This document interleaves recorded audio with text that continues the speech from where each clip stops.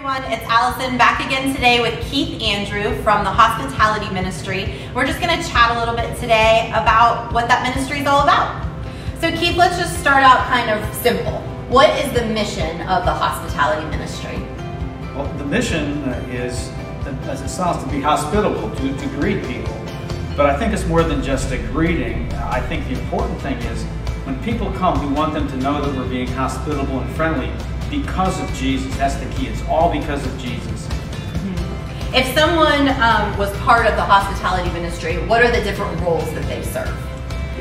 Well, we're the people that when you come in the door, we greet you. We're the people that are at the help desk, so we can guide people to, if they have any questions, guide their children to the places they need to be. Just generally friendly, helpful people when anyone comes into the building. So, Keith, why did you choose to be part of the Hospitality Ministry? Well, I like the ministry because I like people. It's all about people. Just like meeting new people, like meeting members of our congregation. If you like to meet people, that's the place to be. All right. You mentioned this a little bit earlier when you talked about, it's really flowing out of the love of God and the love of Jesus. But how is the gospel served by the Hospitality Ministry? Well, in the book of Hebrews, we're actually told to be hospitable, and told maybe by being hospitable to strangers in particular, you might entertain an angel. But the gospel is served because we're told to do it, and also it makes a difference in people's lives. If you have a visitor, it's a tough world out there right now, between COVID and work and all kinds of problems. And we hope that by coming here, by greeting, and they hear the gospel, it can really change people's lives, and our own members' lives too. Absolutely. So flowing out of that, what blessings have you seen God give people through the hospitality team?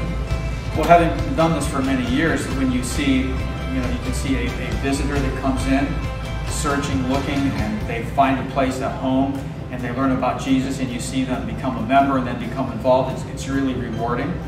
And also members of our own congregation who step up and take a chance and step out of their comfort zone and become members of the ministry, and active members, and get to know more people and see them grow in Christ. You see that too, so it's really rewarding. Absolutely. So if someone's watching today and wants to get involved in the hospitality ministry, how do they go about doing that?